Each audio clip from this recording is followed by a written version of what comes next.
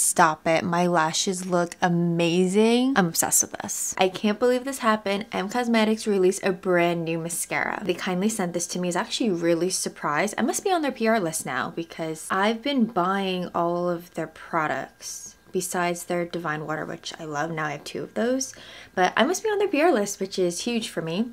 I am so excited to show you guys this mascara. I did a first impression on my Instagram, if you've seen that already, earlier this week, but I want to break down this mascara and do like an actual wear test where you can like hear my voice and everything and kind of just all of my opinions. And I've tried their old mascara in their lavender packaging. Rest in peace, because that packaging was so cute, but I did not like that mascara. That mascara was not for me. It did not do enough for me to buy it again. I probably still have it in my mascara drawer, so maybe I could do like a side-by-side comparison if you guys want to see that in a separate video. Just for anyone who's interested in seeing that, just let me know down below. But this mascara is totally different from that mascara as far as the results. This one is by far so much better, and I actually like this one. This is the new Shapeshift tubing mascara. It costs $26. The only shade they have is in black. I've been seeing in the comments that people want brown. I too want brown. I would love a neutral mid-tone brown would be perfect, but lately I've been wearing black mascara more often. Let's just dive right into it. This morning as I was doing my makeup, I was putting quite a few Cosmetics products on me because I'm kind of getting all of my honeymoon makeup together,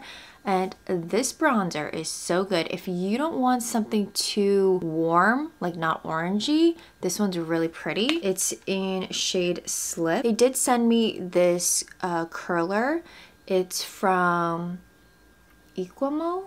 I'm not too familiar with this brand. I know it's Asian owned, but it fits my eyes so well. I don't believe you can get it on Cosmetics website anymore, but I will have it linked directly. So this is a tubing mascara. Many of you know, if you've seen my other mascara videos, I'm not the biggest fan of tubing mascaras. To me, they don't give me the results that I'm looking for. They kind of just give a okay look. But this one I was impressed by. Now, if you love tubing mascaras and you want to find a drugstore one, you have like a similar eye shape to mine or just very like short straight lashes, definitely check out that video here. I'll also have it in my end card. One thing I like about tubing mascaras is the wand, because they're not too big. The bristles are on the shorter side. With one layer, I'm getting that length, I'm getting that separation. You're not really seeing any volume. There's definitely no curl. This is not a mascara that does any kind of curling. I do want to preface that. I don't have any tubing mascaras that curl. If you guys know any good ones, definitely let me know down below. But I've tried pretty much all of the drugstore ones and none of them curl. And curling to me is so hard to find in mascara. I still need to do my all-time favorite mascaras. I will do that for you guys later this fall after I officially move into my new house. But I'm looking forward to that one because I've been just like collecting for the last few years. What this does do, especially with the second layer, it gives lifting. It does lift the lashes up, and this is where you will see the volume. And this is where I'm more impressed, is the second coat. First coat,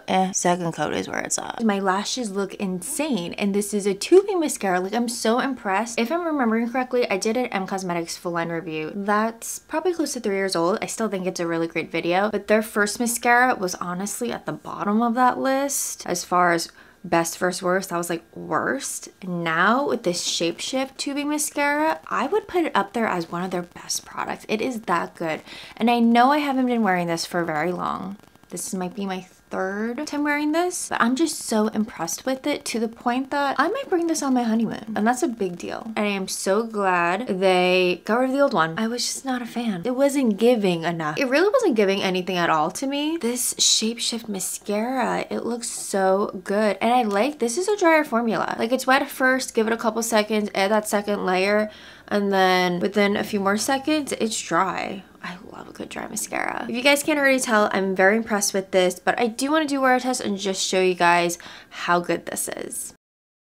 It's a yes. My lashes look amazing. They still look lifted. Occasionally I would see like a little dot or two, but because it was dry, it wouldn't smudge or anything. I kind of would just like flick it off with my fingernail. But this looks amazing. I'm so impressed. This by far is my favorite tubing mascara, and I might even say it's the best tubing mascara. I'm just pleasantly surprised. I don't think you guys are going to be disappointed with this mascara, so if you didn't like the purple one, definitely check out this one. I'll have it linked down below. We have quite a few mascara reviews reviews coming up within the next couple weeks. Like I just got the Charlotte Tilbury mascara. Next week you're going to be seeing the Sweet mascaras where I do a comparison between the two. So definitely get ready. And I also recently got the Glossier mascara. So I'm intrigued by that. I haven't really explored Glossier too much. Like I think their lip liner and a lip balm, and that's about it. I'll catch you guys in another mascara review.